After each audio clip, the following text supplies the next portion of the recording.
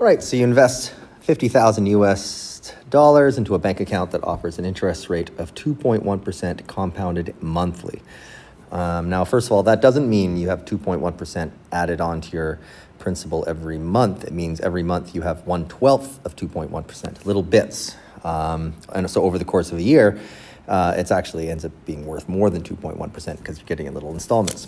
But just keep in mind, again, when something's compounded, anything other than yearly or annually, the percentage you see is being divided by how many compounding periods there are. In this case, it's growing over 5 years. Assuming you do not add or take any money out from the account, how much interest will you've earned after 5 years? And so for this, we have a couple options. One is to use this formula here, which is just a variation of what we saw with geometric sequences. And so the future value equals the present value times 1 plus the rate divided by 100 to turn it to a percent, as well as divided by the number of compounding periods, the power of the number of compounding periods times the time in years. And so in this case, we know pretty much everything we need to do this quite quickly. And so the present amount is 50,000. The rate is 2.1%, which keep in mind that divided by 100 just means percent. So it's 2.1 divided by 100. And K, the compounding periods, is the fact that it's monthly. So that's going to be 12. And so I can write this. The future value will be 50,000 times 1 plus the rate, 2.1 divided by 100 times the number of compounding periods, 12 times a year, all to the power of 12 times the number of years. Now, while this is great and all, one thing I actually like a little bit better, although the formula we're using here is what's directly in your IB booklet. Personally, I'm not a big fan of this R divided by 100. I mean, we're senior students. We should know that a percent can be written as a decimal. So instead of showing it as R divided by 100, I prefer to actually just think of R as the percent written as a decimal, in which case it looks like this: 50,000 times 1 plus 0.021, that is 2.1% already written as a decimal, divided by the number of compounding periods to the power of 12n. They're all equivalent. You know, 0.021 is the same as 2.1 divided by 100. I kind of prefer that. That's it. I keep forgetting that we know the number of time. It's 5 years, so n is not a variable, n is 5.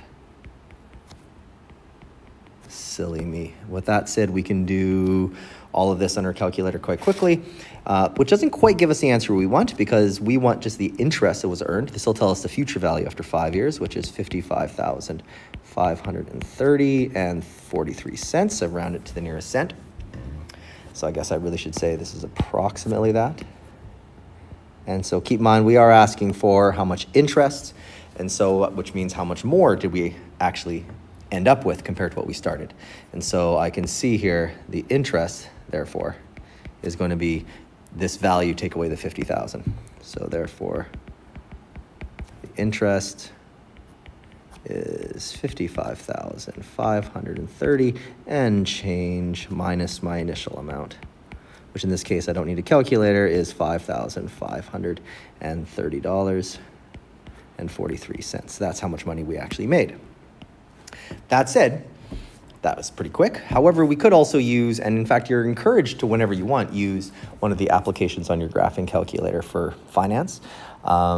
For this question, you may find it easier just to do what I did here, but for sake of showing us another way, I'll show you how we would get the same answer if we were using a TI-83, which is what most people have. And if you're using the TI-83 for a finance app, you end up with these parameters you have to fill out. Although again, for a question like this, you may be better off just doing what I did before. Okay, so in this case, n is the number of compounding periods in total over the time. So it's 5 years times 12 compounding periods a year. So it's 5 times 12, or just 60 you can type in. The I percent, that's the interest as a percent, and so it's just 2.1. The present value, that's what we're starting with. Now, if we write in 50,000, keep in mind these applications kind of follow basic accounting principles, and this is not an accounting class. So without me going into too much detail, in general, if you have a present value that involves like an investment, how much money we're investing, we actually make that negative. The idea is the present value is meant to indicate cash flow going out. And so if you actually have investment, that's money that's going in. It doesn't really matter as long as you make it negative, and realize our future value will end up being positive here. But if you end up, it's without going and turn this into an accounting class, in general, it's helpful to remember that anytime we have an investment, our present value is an investment, we think of it as a negative number. But with that said, future value, this is what we're solving for. So I'm just gonna leave that blank for now. P/Y, that's payments per year. We're not actually making any payments per year on this, but I'm gonna put 12 because it's the same as our compounding. We are compounding 12 times a year, and in general, it's simplest just to keep these the same. Once you have all those filled in, you go to FV, which is for future value, hit solve, and it will tell you this same number here. Now, with that said, for a question like this, you may be better off just looking at it how I approached it here. However, this application here allows you to solve for any of these. And so for many of these questions, it's really, really advantageous to use this application, such as this next one. Determine the minimum number of whole years necessary to double an investment in an account that pays an interest at an annual rate of 4.1% compounded quarterly. So if we were to try to solve this algebraically, we could first set it up like we had before. Future value equals present value times 1 plus the rate divided by 100 k to the power of kn. In this case, the present value doesn't actually tell you, but what we do know is we want this to double. So in essence, we can think of the present value being any number we want. I like the number 1. And if that's the case, when it doubles, our future value should be double of 1, which is clearly 2. You can put any number you want for your present value as long as your future value is double. It's hard, in my opinion, to not make it simpler than just 1 and 2. So that's the doubling. The rate of interest is 4.1, and since I'm using this formula with it already dividing by 100, I'll just put the 4.1 here. We know it is compounded quarterly, 4 times a year, so this k should be a 4. And we're trying to solve the minimum number of whole years. We're trying to solve for n. Now, to solve an equation like this, algebraically, you have to learn about logarithms, and I have not taught you that. And in fact, if you are in SL of this course, you don't actually have to learn about logarithms much. However, regardless of that, we're not there yet. And so you could solve this graphically. You could graph the left-hand side of the equation and just have, say, y equals 2. You could graph the right-hand side of the equation, and which would be y equals what you see here. And you could quite quickly get the answer. In fact, I have that in Desmos right here. And that's what we see here. You can see the left-hand side of the equation is what we see in purple, and the right-hand side of the equation is what we have in green. And I find where they intersect, and I see 16.993. So I want the minimum number of whole years, so that's going to be 17 years. So it'll take 17 years for this to for this to double. However, solving it this way requires us using graphing technology, which your graphing calculator can do, although we'll be talking more about that in detail in future lessons. And so in this case, Desmos is great. However, you may actually find it easier to not use Desmos in this case, and instead use that same application. So let's get this set up.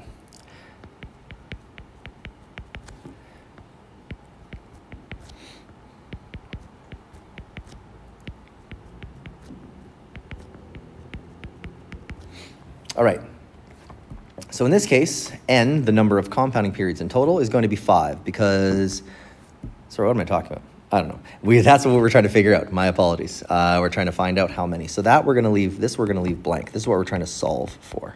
So I'll leave that for now. The interest rate is 4.1. The present value can be any number you want. I use 1 here. However, again, using these applications, we want to make that negative. The future value, we want to make it 2. The future value and the present value should always be the opposite signs. And again, the reason behind it doesn't really matter unless you're going to take accounting classes. Payments per year, we're not making any payments per year, but in general, you want to make these the same. And compound per year, that is important. And notice in the question here, it says we're compounding quarterly. So we'll have a 4 here and let's make a 4 here. And then once you have that set up, you go to N, hit solve, and you will get the calculator telling you get 67.97 compounding intervals. Okay, what does that mean? Well, remember, we compound 4 times a year. So this is not 67 months or 67 years. This is 67.97 quarters of years. And so this is essentially 68 compounding intervals. And if I divide by 4, we get exactly 17 years. Because remember, we are compounding 4 times a year. And that's the answer we really want. And that matches up with what I saw in Desmos there. And unless we are compounding annually, this N will never be the same as our time in years. When we are thinking about something compounding every year, which is quite common as well, then our N is the number of years. Otherwise, we have to always think about what the compounding intervals are. For this last question, the rate of depreciation. In general, cars depreciate, and every year they can be modeled by losing a particular percentage of their overall value. So in this case, we have a car that was 45,000 Canadian dollars when new and is worth exactly half, 22,500 in 5 years. So what's its depreciation, which means what is the percent with which this car loses, what value does it lose each year as a percentage? And so as an equation, again, we can set this up. We can, if we want to go to future value equals present value times 1 plus R over 100K to the power of NK, we can use this. In this case, our future value is 22,500. Our present value is 45,000, if we think about it being new. The rate we don't know, divide by 100. K, that's the compounding intervals. And it doesn't really talk about that here. In general, if you don't see any mention of how many compounding intervals there are, which doesn't really make sense for this because the value's we're not compounding every month or something. Just every year on average, it's losing some percentage. So in this case, if it's not talking about a compounding interval, we just assume it's 1, which means I could put a 1 here, or I could just not even write it at all. And same thing for the exponent. We have n to the times k, n times 1, or just n. Oh, but silly me. Apparently I'm a bit sleepy today. We know n. N is the number of years, and we know after 5 years it's worth 22,500. There we go.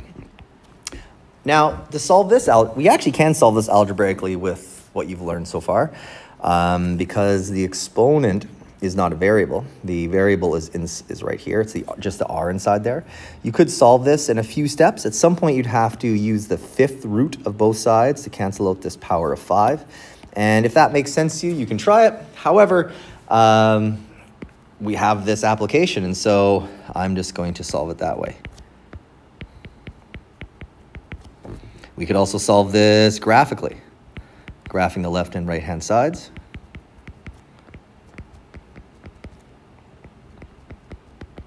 Ideally, you can think of more than one way, but in this case, n we know is 5 years, and again, there's no compounding periods. I is what we're trying to find, so that's what we're trying to solve. It's not really an interest rate as it is its value is going down, but that's essentially what we're trying to find. The present value, it is something we paid for, so you could imagine it being a positive number.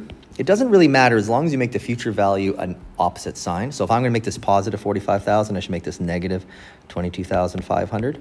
Or you can make the present value negative and make the future value positive. It doesn't matter. I'm not making any payments, but it is compounding once a year because I'm trying to find out how much every year it's losing in value. So make these the same. And then solve for this. And when you do that, your application should tell you that this is approximately negative 12.9%, which means this car is depreciates at a rate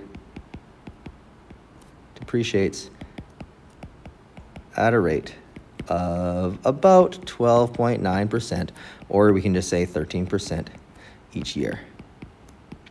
I don't really need to have the negative here because when you say depreciates, that inherently means it's going down in value. What would be concerning is if I didn't have a negative here, that means I probably made a mistake somewhere because I know this should be losing value. That should be a negative. But because I'm using the word depreciate, I don't need to say it depreciates at negative 12.9%. That's a little bit redundant. Once we say depreciate, we know it's going down.